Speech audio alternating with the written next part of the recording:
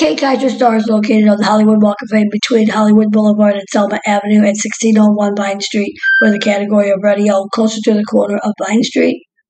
And although Kyser and his orchestra gained fame from the Orchestra College of Musical Knowledge, they were an excellent band in their own right. They had 11 #1 records, including some of the most popular songs of the late 1930s and early 40s. Following graduation, Kyser and his band, which included Sully Munson on saxophone and arranger George Siding, toured the Midwest restaurants and nightclubs and gradually built a following. They were James Kern Kyser, known as K. Kyser, was an American bandleader and radio personality of the 1930s and 40s. He was born on June 8, 1905 in Rocky Mount, North Carolina. He died July 23, 1985 in Chapel Hill, North Carolina. He was married to Georgia Carroll from 1944 to 1985. His children are Carol, Amanda Kay, Kimberly Kyser.